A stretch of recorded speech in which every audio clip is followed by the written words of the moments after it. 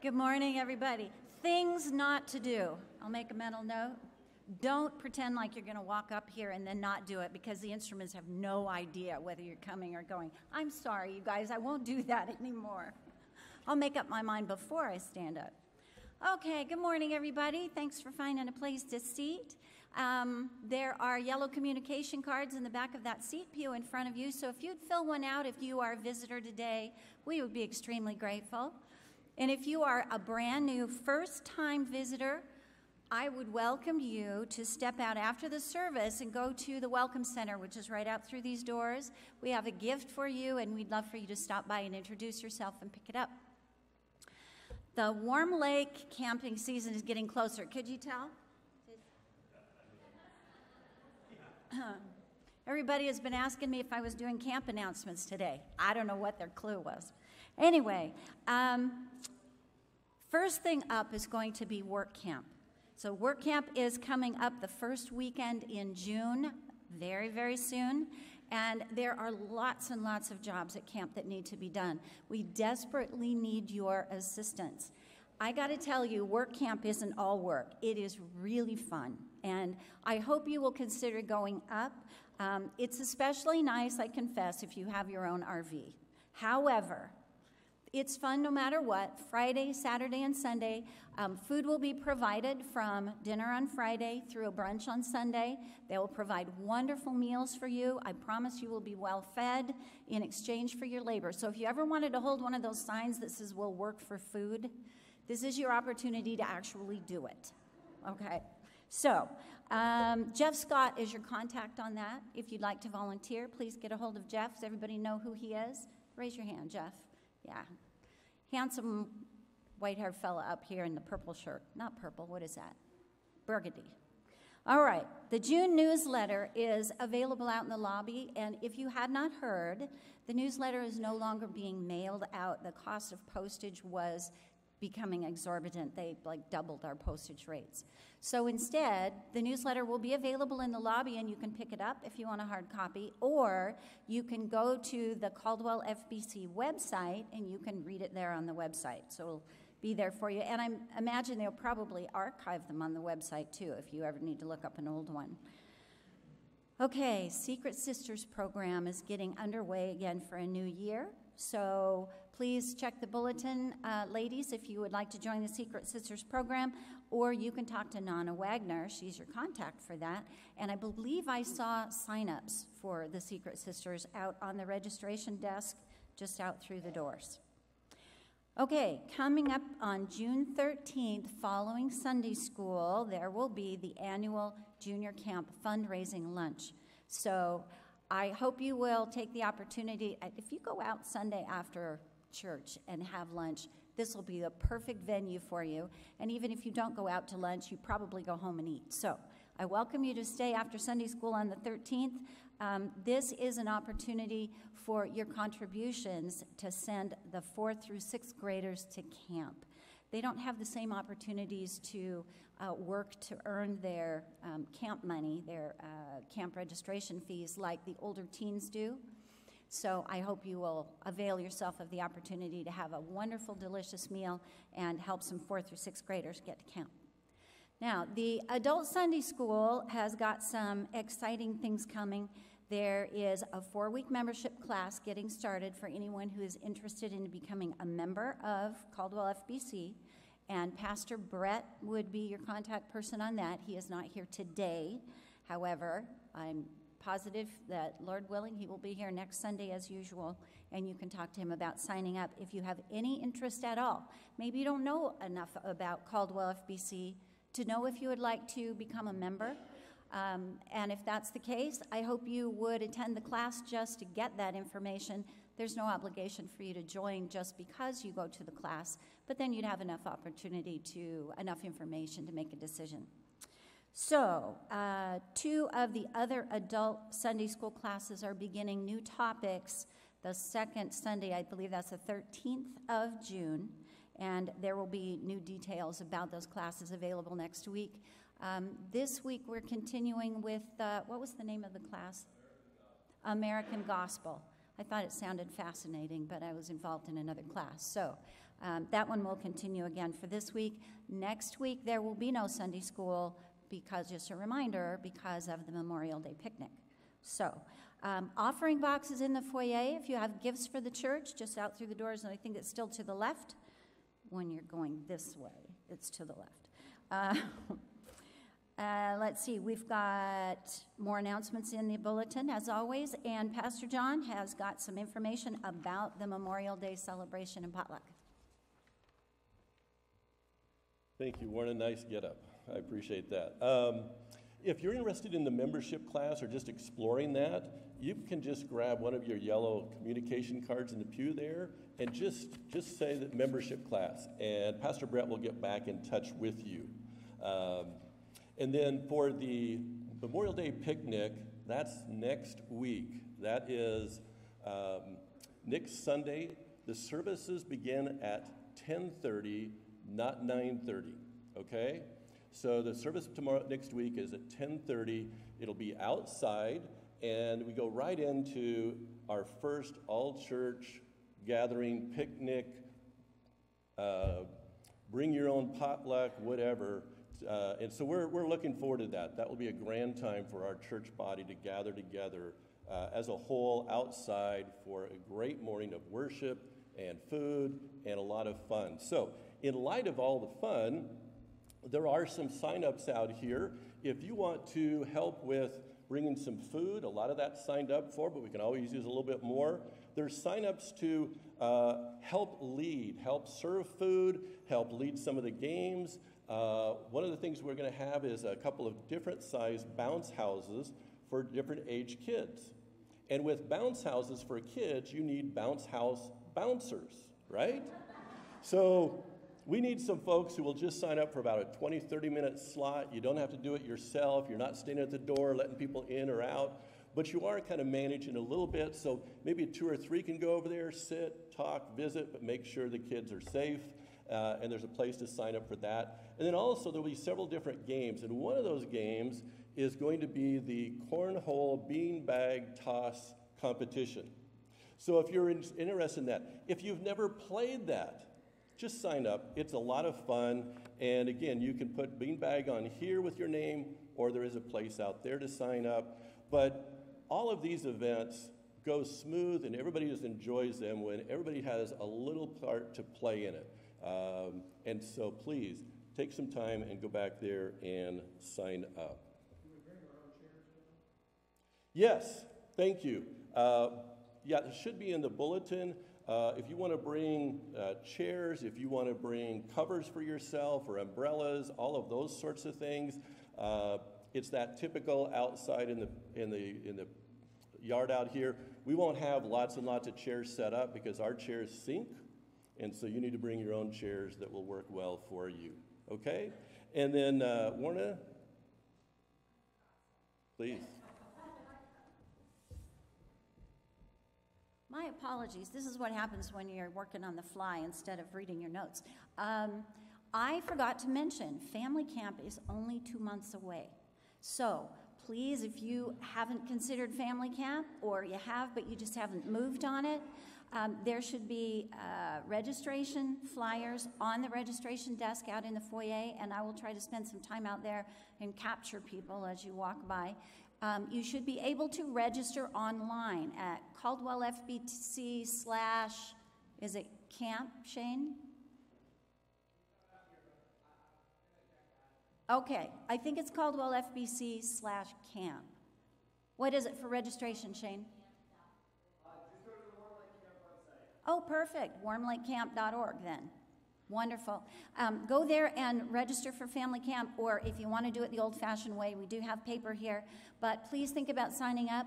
I would love it if you have any interest in orchestrating activities while we're there, if it's horseshoes, if it's a cornhole toss, if it's stories for the kids, if it's anything at all, singing around the campfire, if there's something that you excel at or something you just really enjoy doing, I would love for you to take the opportunity to share that. And just a reminder, a couple of years ago we started a new tradition, and that is that we have a It's kind of like a talent show, but it's not a talent show. It's more like sharing your giftings, things you enjoy. So I hope that you would practice something, maybe a skit with your family, singing a song, reciting poetry, doing a gymnastics routine. We don't care what it is, just anything you want to share with us. We call it a talent share because nobody's judging anything. So thank you very much. I hope you'll think about that and get registered for camp. I do appreciate your passion for family camp, Lorna. Thank you. And again, next week is our Memorial Day service, our Memorial Day picnic, all church. And if you're new today or new for the first time in a long time, or if you've just started kind of connecting with Caldwell First Baptist, we especially want to encourage you to come next Sunday. You don't need to worry about bringing anything or signing up for anything. For you, just come and enjoy the fellowship and get to know Caldwell First Baptist a little bit better. But it will be a great time. And if you have any questions about any of those things, contact the office, contact me. As you've noticed, Pastor Brett and Pastor Nate and their families are gone this morning. They've been down at Zion and Bryce Canyon. I believe they're headed back today. It does leave a big space up here on both sides. So I've been praying for them all week because they've been camping. That's a bunch of people to feed and take care of and keep track of. So I trust that everybody got back on the bus and they're all getting back together. So anyway, if you would, stand with me and let's do our verse of the month.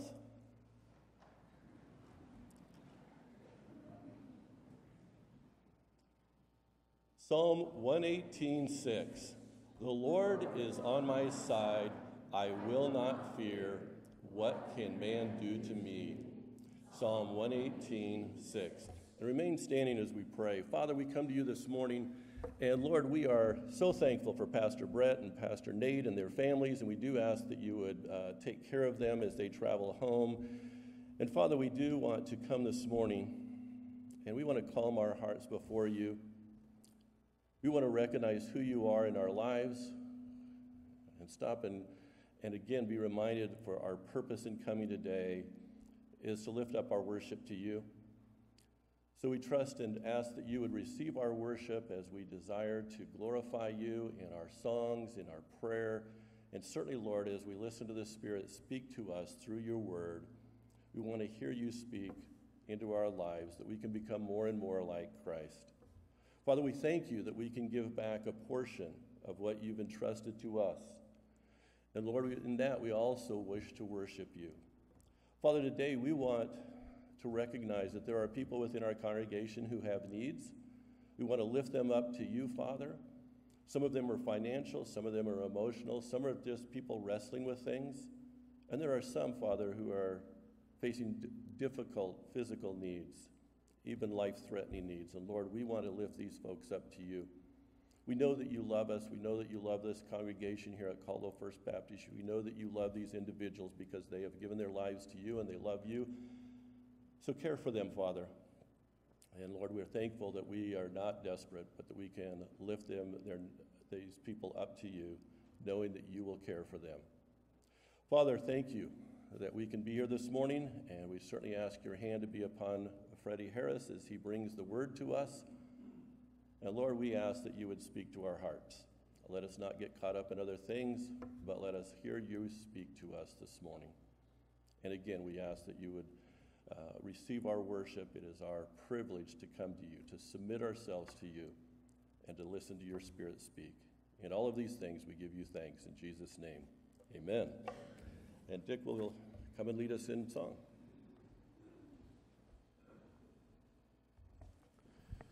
Our first hymn this morning is hymn number 503. This is a hymn of deliberate decision and affirmation of our thinking about the Lord Jesus. And we're calling ourselves to rest in him upon his invitation to come and rest. Jesus, I am resting in the joy of what thou art. Hymn number 503. Jesus, I am resting in the joy of what thou art. I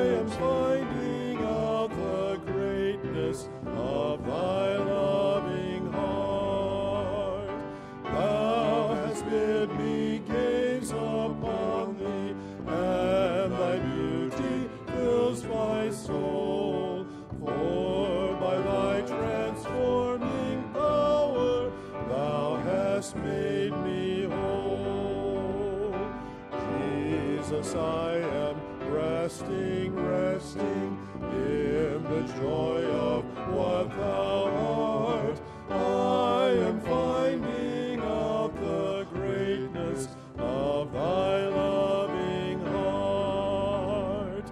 Oh, how great thy loving kindness, vaster, broader than the sea.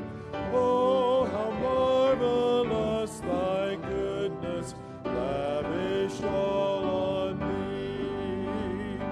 Yes, I rest in thee, beloved. Know what wealth of grace is thine. Know thy certainty of promise, and have made it mine. Jesus, I am resting, resting in the joy of what thou art. I am finding out the greatness of thy loving heart. Simply trusting thee, Lord Jesus, I behold thee as thou art, and thy love so pure, so changeless, satisfies my heart, satisfies its deepest longings, meets, supplies its every need, compasseth me round with blessings, thine is love indeed. Jesus, I am resting, resting in the joy of what thou art. I am finding out the greatness of thy loving heart. Ever lift thy face upon me as I work and wait for thee, resting neath thy smile, Lord Jesus, earth's dark shadows flee. Brightness of my Father's glory, sunshine of my Father's face, keep me ever trusting, resting, fill me with thy grace. Jesus, I am resting, resting in the joy of what thou art. I am finding out the greatness of thy loving heart.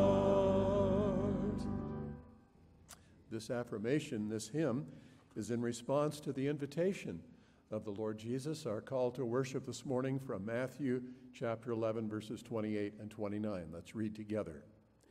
Come to me, all who labor and are heavy laden, and I will give you rest. Take my yoke upon you and learn from me, for I am gentle and lowly in heart, and you will find rest for your souls. Matthew 11, 28 and 29.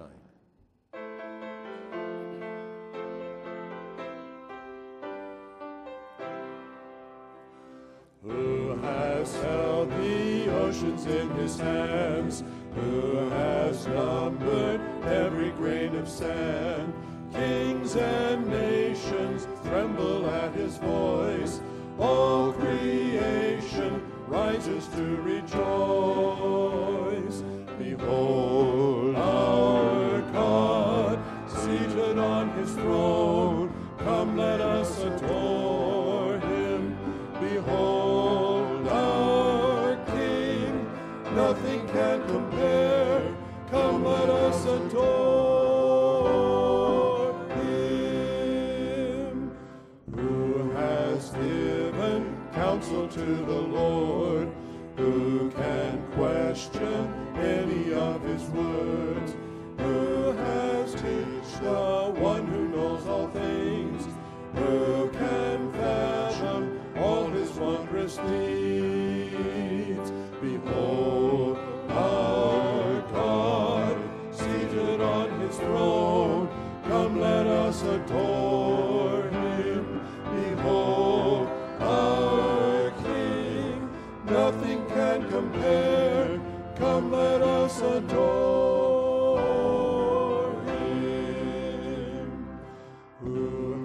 Jesus felt the nails upon his hands, bearing all the guilt of sinful man.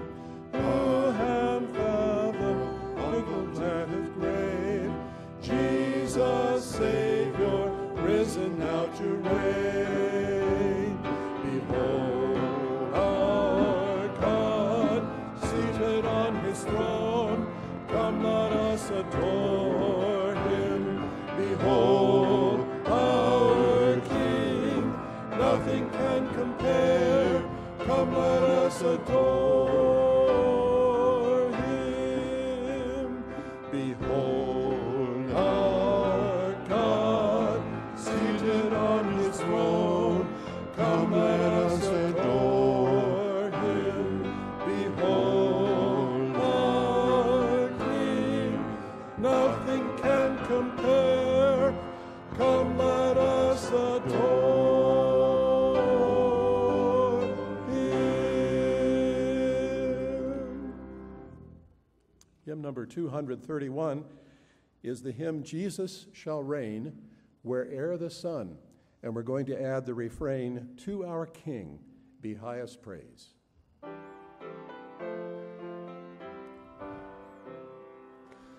Jesus shall reign where'er the sun does his successive journeys run. His kingdom spread from shore to shore, till sun shall rise and set no more. Blessings abound where'er he reigns. The prisoner leaps to loose his chains.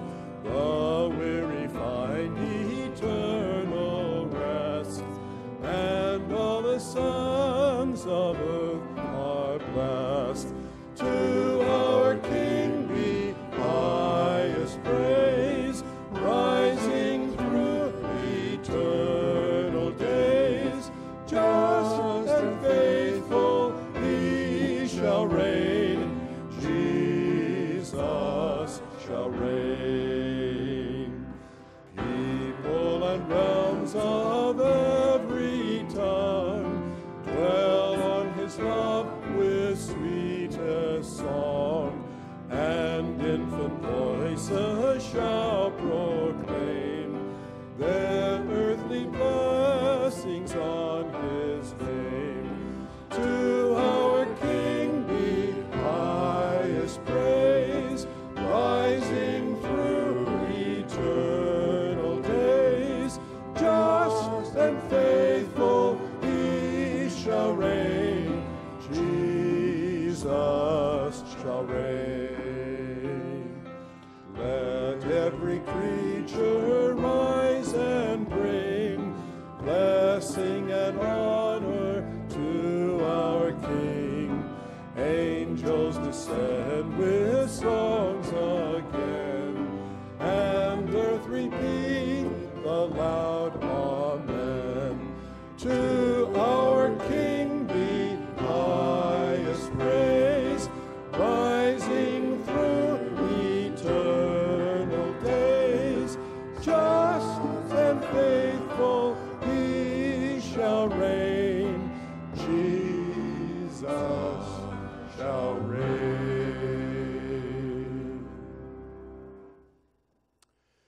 Praise God, from whom all blessings flow. Praise him, all creatures here below. Praise him above, ye heavenly host. Praise Father, Son, and Holy Ghost. Amen.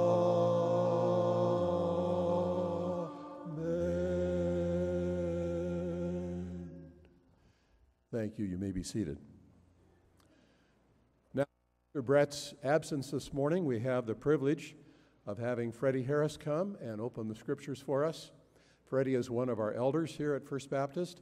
He's also the general director of Praise International, a local mission agency which encourages and helps pastors, in the third world with a minimum financial support and primarily prayer support with local folks here in the States who provide that encouragement.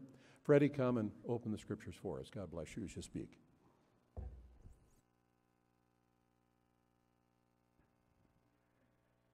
Greetings, everybody. I'm very grateful to Pastor Jet for allowing me to preach this morning. I've shared missionary stories before, but I think I've been a member of this church for over 40 years, and I don't know if I've ever preached on Sunday morning before. So this is a great privilege for me. I decided I wanted to speak on the subject of grace this morning, being a grace giver.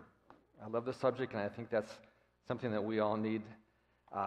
So let's look at Ephesians chapter 4, verses 29 through 32. Let's read this. Ephesians chapter 4, verses 29 through 32.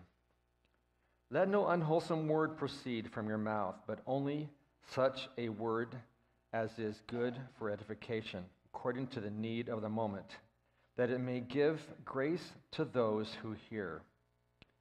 And do not grieve the Holy Spirit of God, by whom you were sealed for the day of redemption. Let all bitterness and wrath and anger and clamor and slander be put away from you, along with malice. And be kind to one another, tender-hearted, forgiving each other, just as God in Christ also has forgiven you. This is not a missionary presentation, but I am going to start with a little missionary story. About a day in Ivory Coast where I really needed a lot of grace. We were taking a team from this church, actually, Buntley Wilcox, Ron Webster, and Ginger Dowen and Candy, to help build a clinic in an area of Ivory Coast. It was the very first day, and you know how as a leader of a team, you want things to go perfectly so that your team will be happy. And that is not what happened on this very first day. We were driving from Abidjan across the country. It's a trip that it would only take 8 hours normally. It took 2 days. Well, I'll explain the first day a little bit. We got a very late start because the van wasn't quite ready to go. So we didn't get started until almost noon. We got about an hour down the road and our brakes spring a leak. We had to stop for at least a half hour to fix the brakes. Then we got going. It was a very hot day in a van with no air conditioner. The roads are bumpy and potholes, and we got slowed down a lot. And as it started getting dark, our van started making some really funny noises, some rattling noises, some shaking noises, and we were getting kind of afraid. Finally, it just stopped totally. And we looked for what it was. We were out in the middle of nowhere, of course, and we couldn't figure out what it was. Finally, it looked like the drive shaft of the van had fallen out. The drive shaft. Has that ever happened to you? And I'm thinking as a leader, why did they get us such a cheap van? I mean, this is an important missionary trip. Well, there was an African man not too far away. He said, "Oh, I think I can fix that." So he kind of tried to do a makeshift repair and put some kind of rubber in there to hold the drive shaft in place. We got about 500 yards further down the road, and it all fell out again. Well, thankfully, there was a little village there, and by this time, it was dark. It was pitch black out. And there was a little village there, and our leader, our African leader said, "Well, let me see if we can just park the car here and then just, sleep in the van." And he went to the village chief and just thought he would ask permission so they wouldn't wonder why there's a van parked right outside his village. Well, the village chief said, "Yeah, we'll find some place for you to stay right in this village." Like, really? Yeah, sure. So he went around and asked some of the villagers, "Would you mind keeping some of these Americans in your homes?" Sure. Well, their homes are one room. And so he came back and told us that, and we went, and it was so dark that we couldn't even see each other's faces. And so they said, "Here is so-and-so, they're going to, keep you tonight."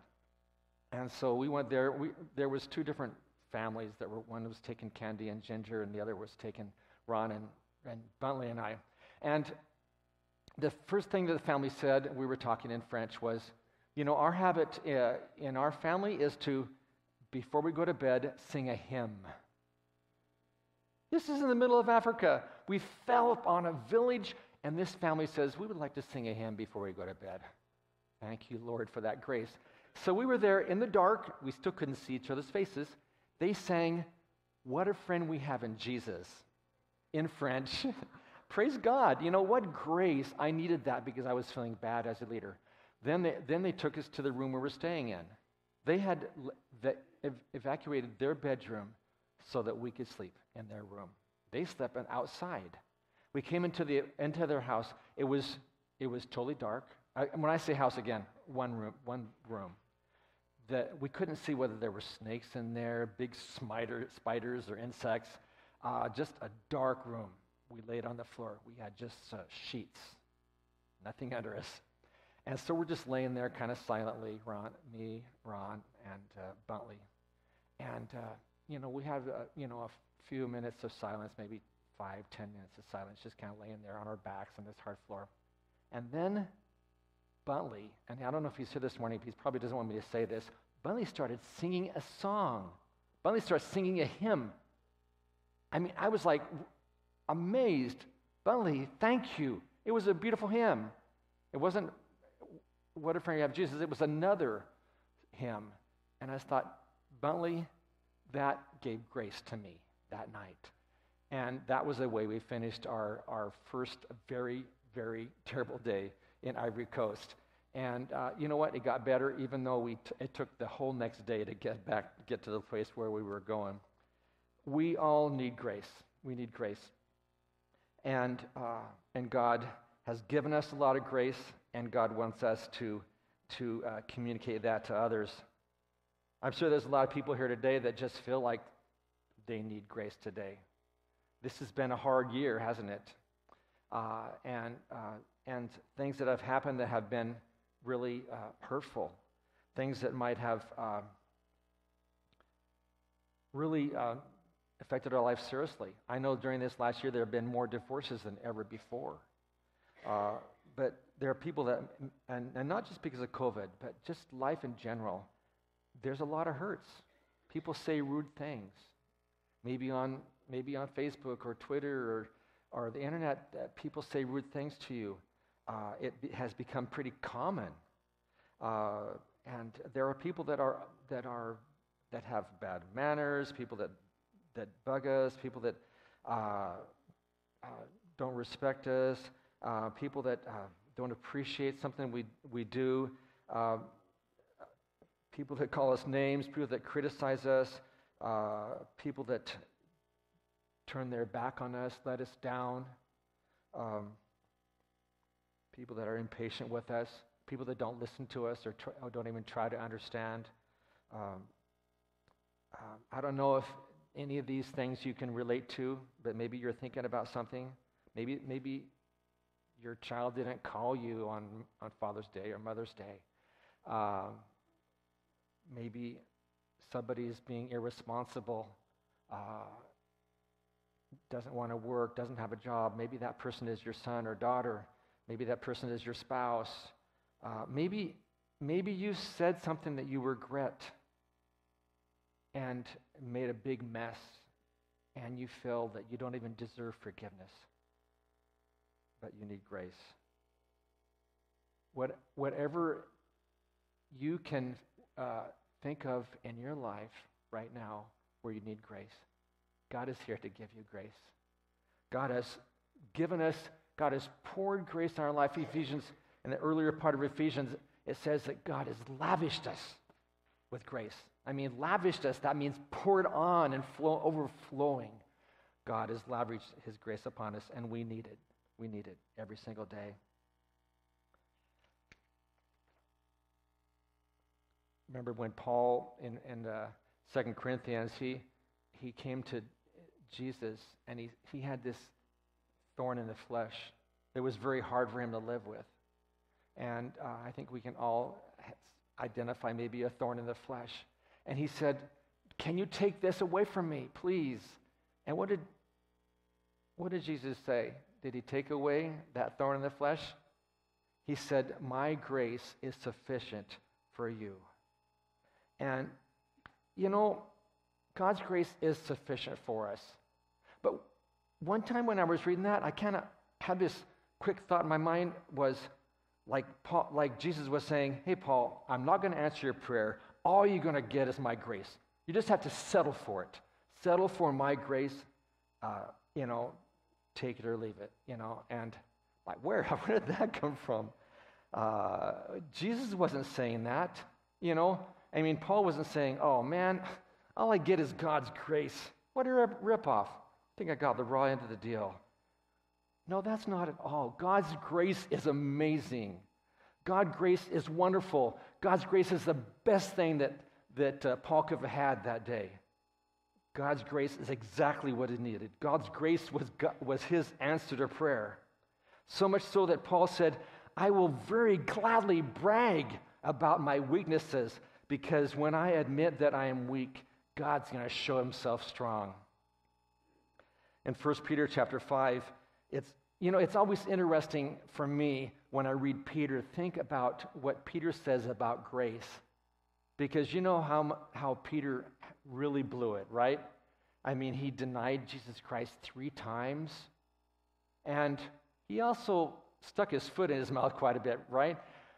I think that Peter needed grace quite a bit, and he received grace quite a bit.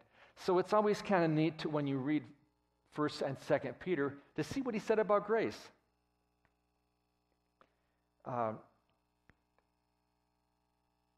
In 1 Peter 5:10, he said, this is the verse and after you have suffered a little while, the God of all grace, who has called you to his eternal glory in Christ, will himself restore you, confirm, strengthen, and establish you. That's a beautiful promise, isn't it? I like the name of God that he gave God, the God of all grace. Isn't that a neat name of God? The God of all grace. Why all grace? Well, because he's an amazing God. And it's not a little bit of grace. It's not part of his grace. It's all grace. He's the God of all grace. And Peter experienced that grace. And Jesus forgave him for what he did. Jesus restored him, refreshed him, and recommissioned him. And he became a great preacher and a great pastor of the evangelical church. God's grace will strengthen us. In 2 Corinthians chapter 1, verse 3, Paul gives God a very nice name too. The God of all comfort. The God of all comfort. Now, the word in Greek for comfort is also translated encouragement in the Bible. I like that one. God, he's a God of all encouragement. That's a good thing, isn't it? Because you know what, Paul, he needed a lot of encouragement, didn't he? He had a lot of situations in his life where he needed comfort and encouragement. So maybe that's why he said that God is a God of all encouragement, of all comfort. God comforts us and encourages us by his grace. James 1, verses 2 and 3 says that we should rejoice in the various trials that we have. But this is hard, to rejoice in trials, right? How can we do that? We can grit our teeth and rejoice in knowing that we'll somehow be perfected through these trials, but it's still hard. The fact is that what Jesus told Paul is still true. God's grace is really and truly enough. God's grace really and truly helps us. God's grace meets us where we're at. Again, Peter has a great thing to say about grace in 1 Peter chapter 4, verse 10. He says that each of us has received a gift. And I believe he's referring to the gift of God's grace. In this passage, his grace is called God's very grace. In other translations, it's God's manifold grace.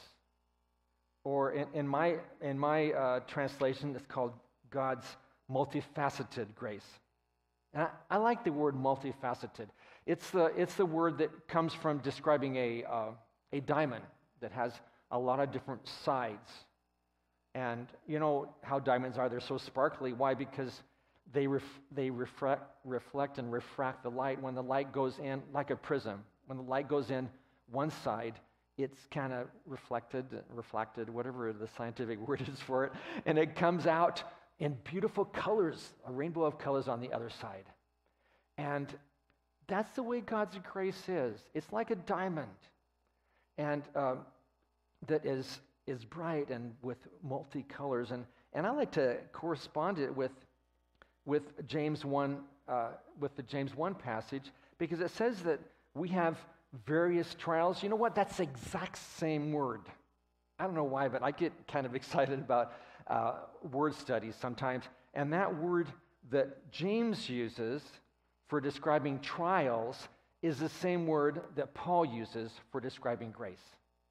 The manifold or multifaceted trials that we have multifaceted grace. I see it kind of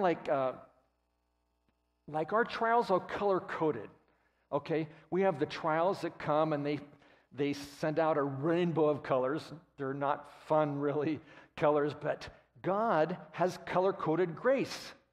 And His grace shines out the color, and for every trial we have, there's a perfect color-coded grace to meet that trial. That's why it says varied kinds of grace, varied types of grace, because there's different kinds of grace that meets different kinds of needs that we have. God's grace meets us where we're at. God's grace helps us in whatever difficulty we have to face. God's grace gives us a way out. God's grace strengthens us, comforts us, and encourages us and heals us when we have needs. Peter continues to describe God's multifaceted grace in verse 11. And he says it enables us to do two things. And I believe that what Peter is doing, I think Peter is taking all the gifts that are talked about in the New Testament, the spiritual gifts, and I think he's dividing it into two general categories. Because it says that you each have received a gift, and then he talks about two things. Whoever speaks. How many of you know how to talk? Raise of hands. Most of you, okay. Then it says that you will be able to speak the words of God. And it says whoever serves. Now, how many of you can serve? I mean, work, act. Okay, less. We can all speak and we can all act. And it says that when you serve with the power, with the strength that God gives you. When you speak with the words of God. And when you act in the power of God. This is what God's grace, God's multifaceted grace will do for us. And you notice the result of that is that God will be glorified in Jesus Christ. That God will be glorified. The more we allow God's grace to use us, the more Jesus Christ will be glorified in our lives. 2 Corinthians chapter 5, verse 20 says, Paul says that we are God's ambassadors. And he says that we speak in God's stead. It's like we are his mouthpieces. That's an important job, isn't it? See, people see Jesus through us. People hear Jesus through us. People learn who Jesus is by seeing what we do. It's a heavy responsibility, but that's what being a Christian is all about. In James chapter 4, verse 6, it says that God gives more grace. God gives more grace. In one of the translations, it says that God gives a more excellent grace. God gives a more excellent grace. Wow. He gives grace, and he gives more grace. In John chapter 1, verse 17, it says that Jesus was full of grace and glory. Jesus was full of grace and glory. And then it says, of his fullness we have received.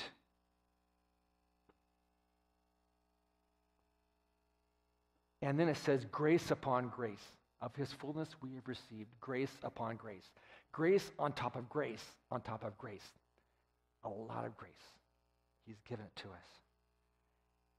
And it says, after that it says, and God resists the proud, but gives grace to the humble. Now again, this is Peter talking. It's James talking, but Peter says the exact same thing. He quotes it exactly. God resists the proud and gives grace to the humble. God resists the proud and gives grace to the humble. Wow, what a contrast. And they are both quoting a verse in Proverbs chapter 3, verse 34, which says, God mocks those who mock others, but he gives grace to the humble. He gives grace to the humble. Wow. Then how do we get grace? How do we get more grace? How do we get more excellent grace? Be humble. That's the secret. I kind of see that God gives grace to the humble, kind of like a water faucet, okay? I see a water faucet, like a huge water faucet. This is kind of the way my mind works, okay? It's really weird sometimes. So I see this huge water faucet right above, and I think, when I'm proud, God is going to say, I'm going to resist you. But when I'm humble, God's going to open the faucet up wide and let his grace flood me. Isn't that grace? Great? God, if I'm humble, God's going to spray and pour his grace upon me. And that's the grace that I need. There's a next slide there Okay, see, there's Brett, Pastor Brett, and he's in his sunglasses there enjoying some vacation, but God is pouring grace upon his life too. By the way, I put myself there. I'm not saying that I'm the most humble person, because we can all put ourselves underneath the faucet of God grace. And if we're humble, and God can just turn that faucet on full blast. And that's what we need. Ephesians 4:29 says that our words, how we talk, should give grace to those who hear. There's a passage in Luke chapter 4, verse 22 that says, as the people listened to Jesus, they were speaking well of him, and that they marveled at his words at the words of grace that were coming out of his mouth. They marveled at the words of grace that were coming out of his mouth. The words of grace that were coming out of Jesus' mouth. Now, the neat thing is that God wants us to have words of grace coming out of our mouth. In Colossians chapter 4, verse 6, it says, let your speech always be with grace. Let your speech always be with grace. And the same words there as words of grace are in that same verse. Otherwise, he's saying, may you always speak words of grace. Always. May you always speak words of grace. Now, that's not easy, is it? I mean, there are times when it is not easy to be gracious. There are times when it's not easy to say words of grace. But God wants us to be a channel of his grace, to encourage others and to glorify him greatly. God can use our words of grace and encourage us to encourage and strengthen others to whom we speak. We need to speak grace into people's lives. We need to strive to edify one another. Earlier in this Ephesians passage, it says, speaking the truth with love. Now, speaking grace into people's lives doesn't mean that we're ignoring sin, but it means we say it with grace. And Paul often used the term, in humility and in gentleness and in patience, he exhorted the people. He reached out to the people that needed to be encouraged, which I think is all of us. If someone needs to be restored, as in Galatians chapter 6, verse 1, Paul says, may he do it, restore him in all humility with a spirit of gentleness. The next verse, Ephesians chapter 4, verse 30, it says, and do not grieve the Holy Spirit. It's interesting that verse follows to speak in a way that gives grace. It's just a short phrase, but I believe it has great significance. I believe that it carries weight. You know, the Holy Spirit is an important part of our relationship with God. The Holy Spirit is who brought us into the family of God, who made us part of the body of Christ. The Holy Spirit is what makes us intimate with God, because it's the very presence of God in our lives. What a privilege to have God living in us, and a responsibility.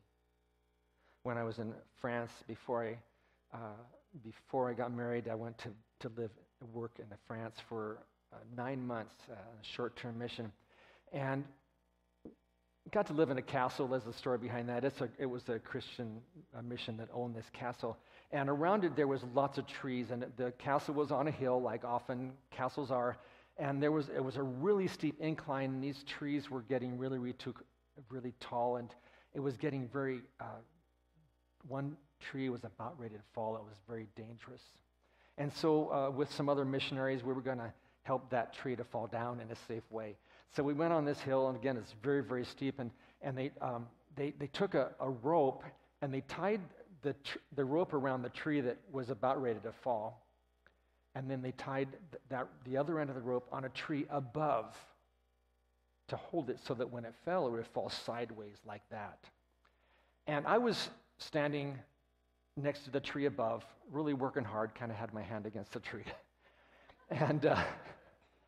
And as they were kind of hammering on that tree below and knocking it to make it fall, I literally could feel the hacking of the tree below through the rope.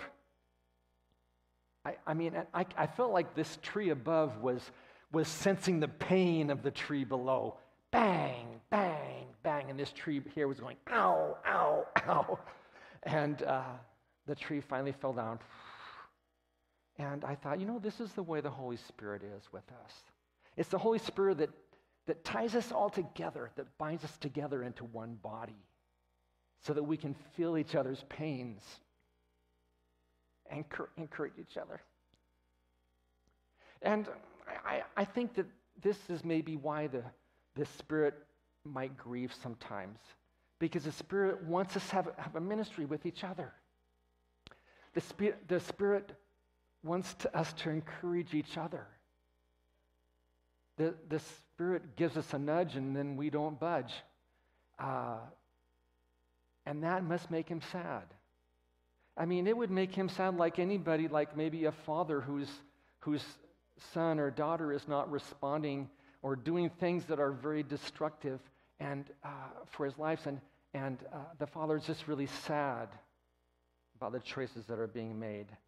The Holy Spirit is in us. Today, I don't know if you know, is Pentecost Sunday, and it's the day that we celebrate this sending of the Holy Spirit to the church. And from that time on, the Holy Spirit indwelt believers. And I just praise God for the Holy Spirit that ties us together. And I just want to be the kind of person, we should all want to be the kind of people that are able to listen to the Holy Spirit and be able to encourage and give grace to the people when the Holy Spirit tells us.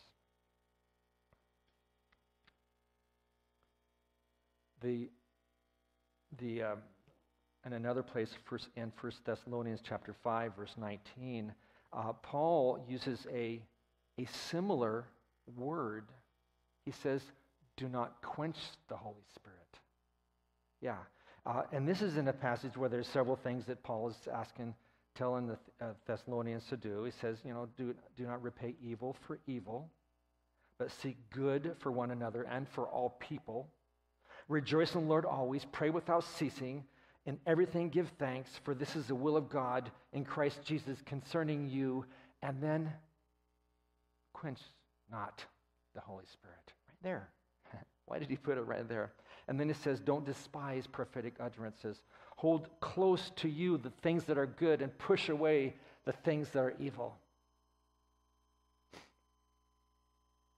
When it says don't repay evil for evil, this is what our normal tendency is to do, to give back something that someone is bad to us and we want to be bad back to them.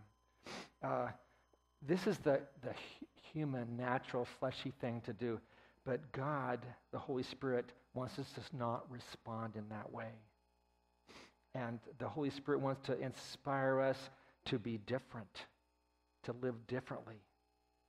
The Holy Spirit wants to inspire us to rejoice always, to give a blessing for when we are cursed, instead of cursing back. Holy Spirit wants us to pray without ceasing for people. The Holy Spirit wants us to give thanks. And when somebody wants to give us an encouragement, the Holy Spirit wants us to listen and have that tender heart. So but when we don't, it's like quenching the Holy Spirit. We quench the Holy Spirit. We quench when we put a fire out. But God wants us to be drenched with His Holy Spirit so that we can listen to Him and act according to His nudgings, that we can be filled with the Holy Spirit, controlled by the Holy Spirit, and walk in the Spirit. Then the passage in verse 31 talks about grace.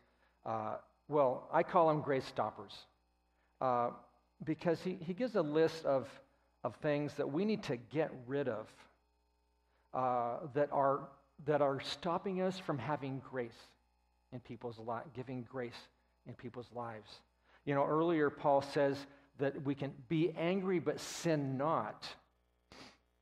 Now, we can be angry and not sin, but if we won't deal with that anger, then we can do a lot of damage to our own lives and to others. And so Paul right now says, if you want to be a grace giver, then we need to get rid of the grace stoppers. And he gives a list of 6 things. And it's interesting that these 6 things that he notes in this one verse 31, in Colossians 3:8, he gives the same 6 things. Now, what is it about these 6 things? I don't know. He gives this same list. It was important to him. I'm just going to look at them real quickly. Bitterness, all bitterness. Now, bitterness, you know what that is when you're distressed, when you're vexed. All wrath. Now, the word wrath kind of comes from breathing. The Greek word is like breathing hard. I think of a bull with the steam coming out of his nose. That's what the wrath is talking about. That's that kind of wrath. By the way, you notice it says all bitterness, all wrath, all anger. Now, the word anger, that's the word that comes from rage. That's what that means. It's violence. It's a strong kind of anger. It's kind of like the bull in the. I got some slides there that I think are okay. There we go. The anger is the kind of anger that is the bull in the china shop. It's the kind of thing where we start to do some damage, serious damage. So, and then the next thing is called all clamor. And what is all clamor? From the Greek, this is yelling, this is screaming, and so this is where anger, really starts. Well, it hurts however it appears, But you know that thing that I heard when I was a kid, and I don't know if they still say it, but sticks and stones may break my bones, but words will never hurt me. This is one of the biggest lies, right? Words hurt, and maybe they even hurt more than sticks and stones. Words hurt so bad. They go deep. And the kind of anger that is yelling and screaming is very harmful and sad. And when we say things that we wish we could take back, instead of using those words that are divinely inspired, grace-giving, powerful encouragement words. All slander. Now, all slander, we can call that, I call it best fiends forever.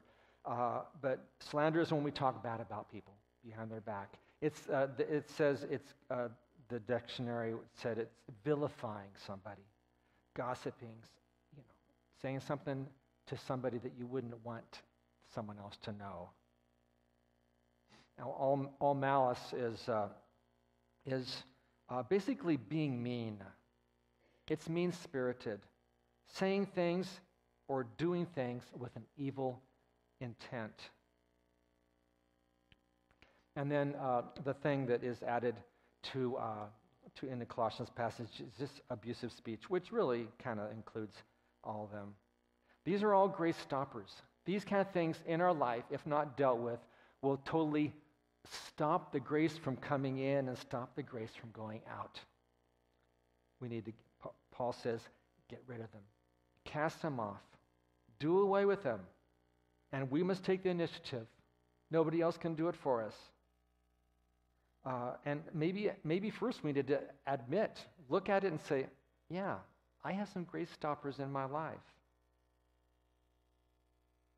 Maybe we need to ask forgiveness to someone for the damage that those grace stoppers have caused in their life. But it's very important that we get rid of them. And Paul just says, get rid of them. But I can't. Well, Paul says, do it. So evidently, we can.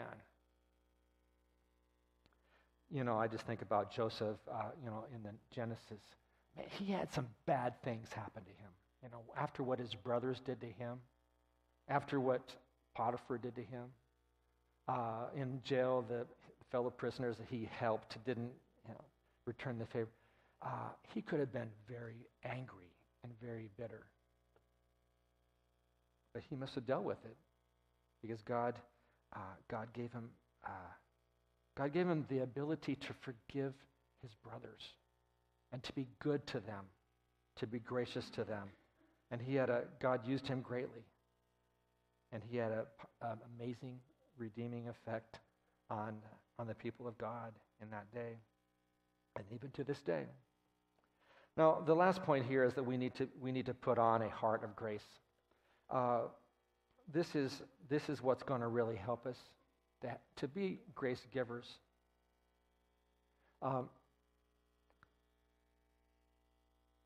The verse, I just want to read it here, says, "And be kind to one another, tender-hearted, forgiving one another, just as God in Christ has forgiven you." In Colossians, it says that we need to put on a heart of compassion. We need to put on a heart of grace. Being kind. Paul says in chapter 2, he says that the surpassing riches of his grace. And in Romans chapter 2, it says that the riches of his kindness, the riches of God's kindness, and he says, which was intended to lead you to repentance. God was kind to us in order to bring us to repentance. He was kind to us in that while we were yet sinners, he died for us. But Jesus was also a very kind man in his life. We saw the power. The word kindness, it's the idea of being useful, being helpful, serving somebody, doing something beneficial for somebody.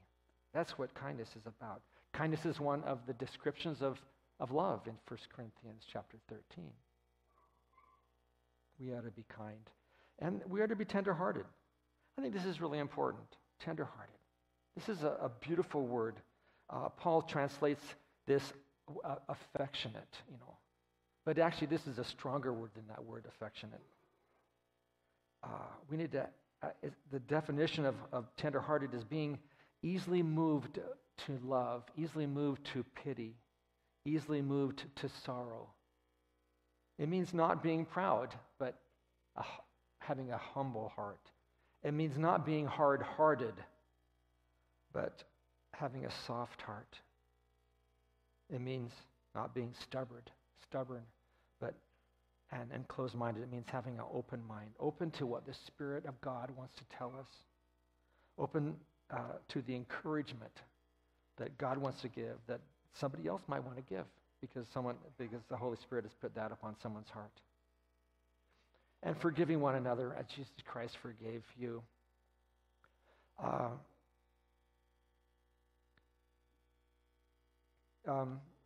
When I think about the way Jesus reached out to people in his time on the earth, it's amazing, the kind of grace that he had.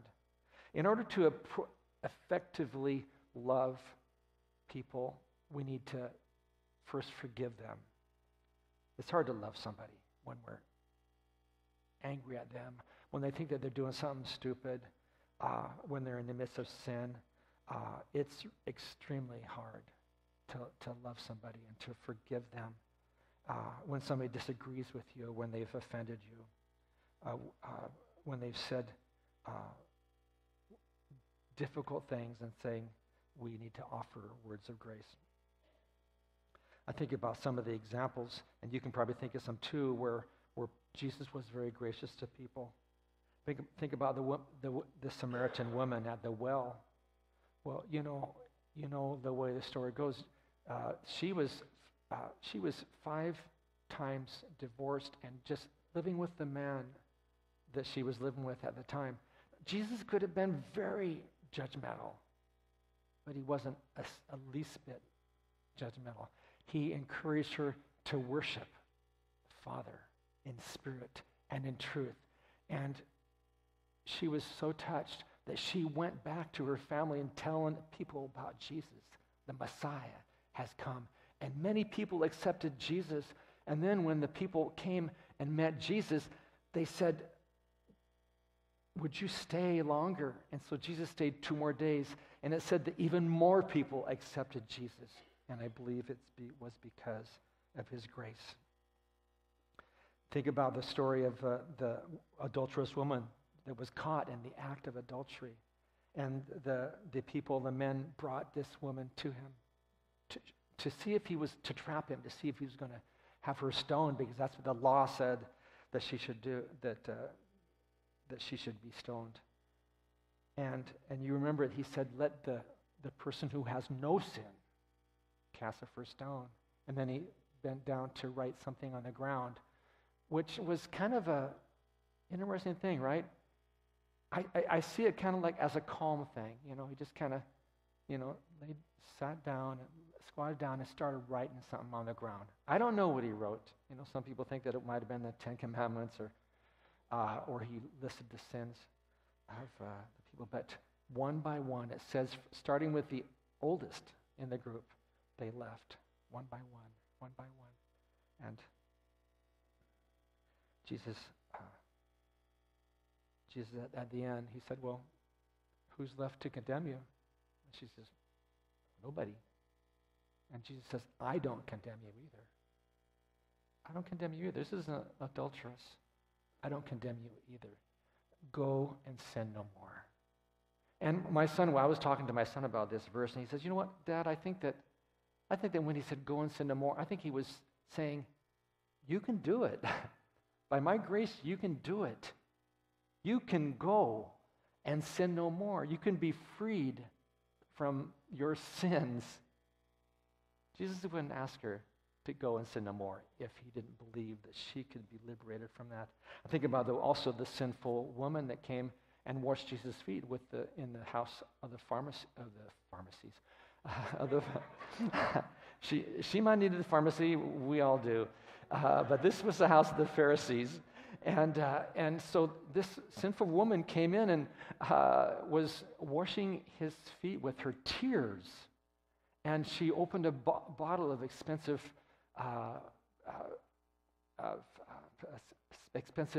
perfume and anointed his head, and wiping his feet with her hair.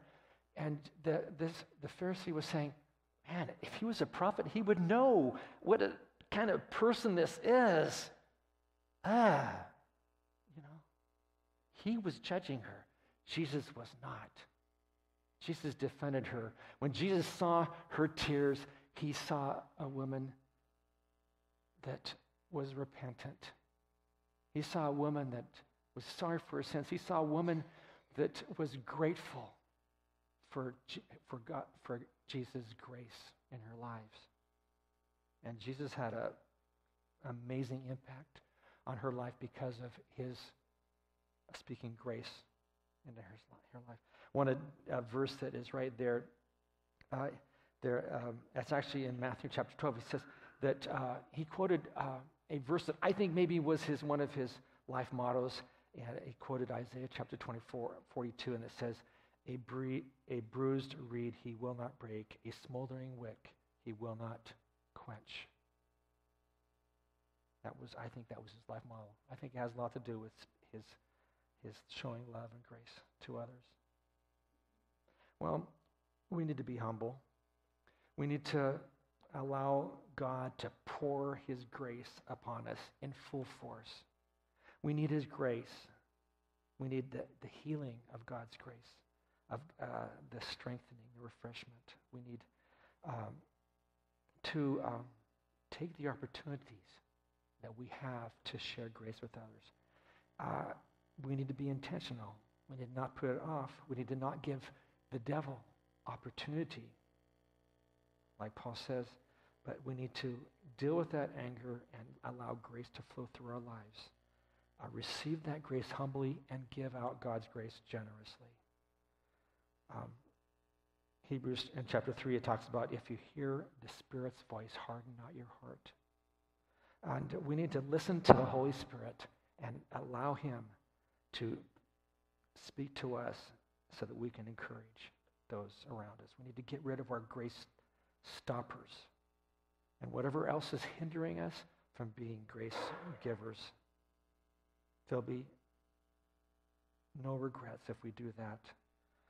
In the body of Christ, we want to help each other grow in the knowledge of Jesus Christ. We want to be channels of God's grace and allow his grace to flow through us so that our words and our actions will communicate grace to those around us, and many, many people will be encouraged, and God will be greatly glorified. Thank you.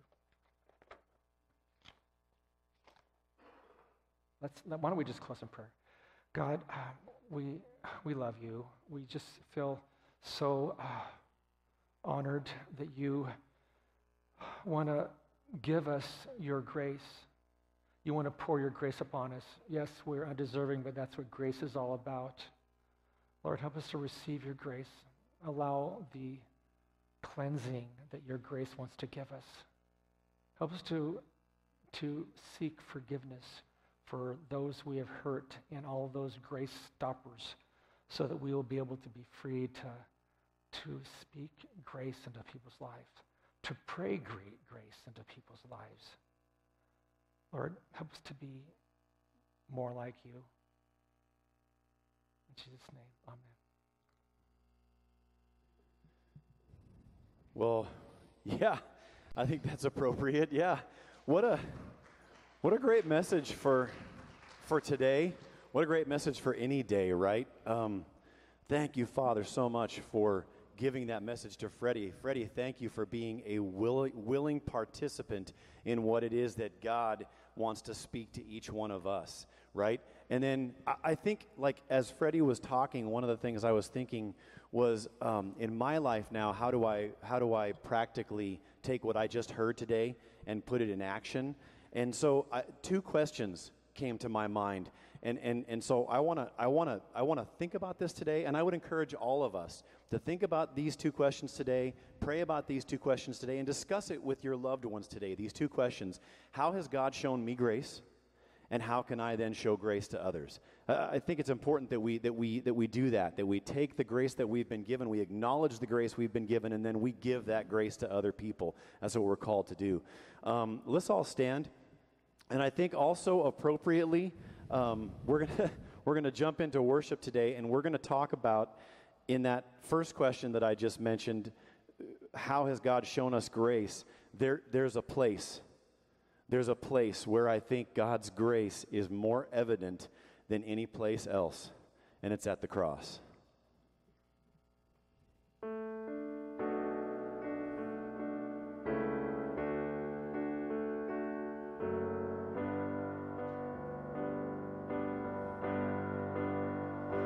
There's a place where mercy reigns and never dies. There's a place where streams of grace flow deep and wide, where all the love I've ever found comes like a flood, comes flowing down. At the cross, I surrender my life. I'm in awe of you. I'm in awe of you. Where your love ran red and my sin washed white. I'm in awe of you. I owe all to you, Jesus.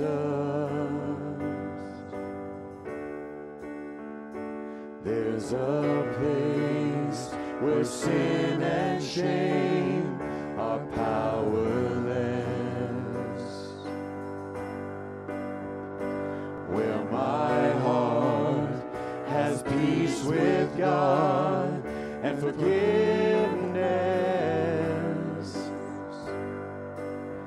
where all the love I've ever found comes like a flood, comes flowing down. At the cross, I surrender my life. I'm in awe of you. I'm in awe of you. Where your love ran red and my sin washed white. I owe all to you.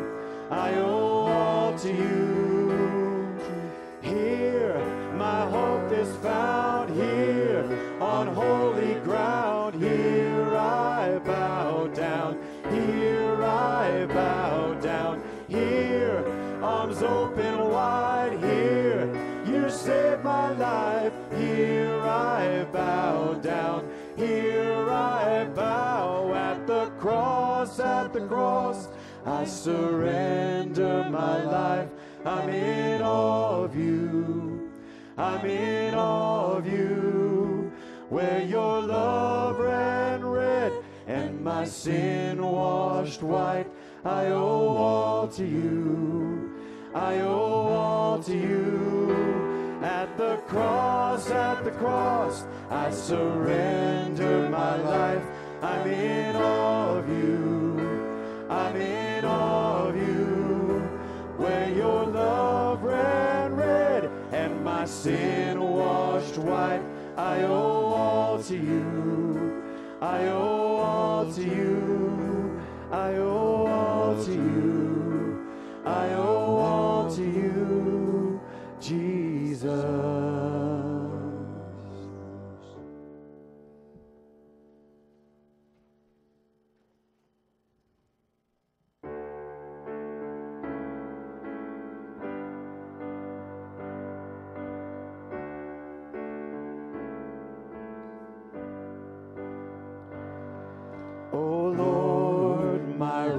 And my Redeemer, greatest treasure of my longing soul.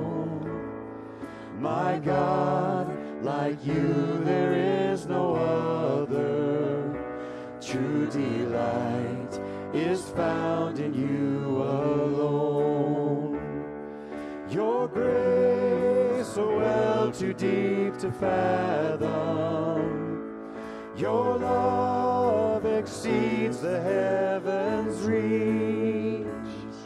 Your truth, a fount of perfect wisdom, my highest good and my unending need.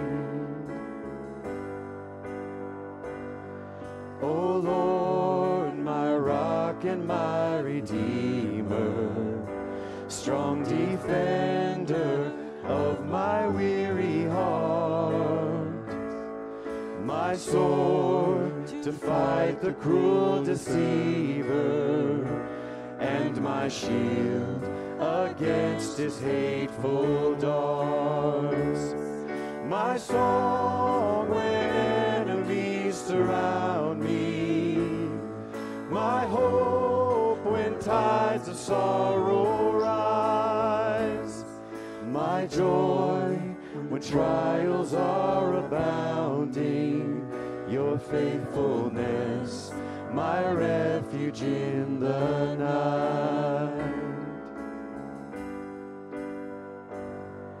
O Lord, my rock and my redeemer, gracious Savior of my ruined life, my guilt and cross laid on your shoulders, in my place you suffered, bled, and died.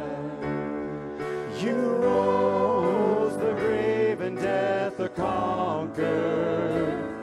You broke my bonds of sin and shame. You rose the grave and death are conquered. You broke my bonds of sin and shame. O Lord, my rock and my redeemer, may all my days bring glory to your name. May all my days bring glory to your name. Jesus, our rock and our redeemer, may all of our days bring glory to your name. Lord, use us. We are willing vessels. Father, use us. Work through us to deliver grace to those who need it. When we need grace, Father, give us grace, we pray. But work through us to give grace to those who are in need, to those who are hurt, to those who are broken, and most importantly, Father, to those who don't even know you, that they might come to know you through the love and the grace that we show them. Father, we ask this in Jesus' name.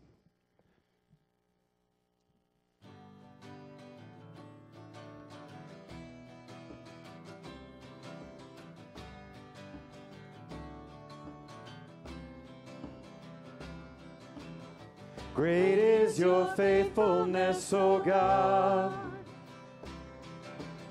You wrestle with the sinner's restless heart.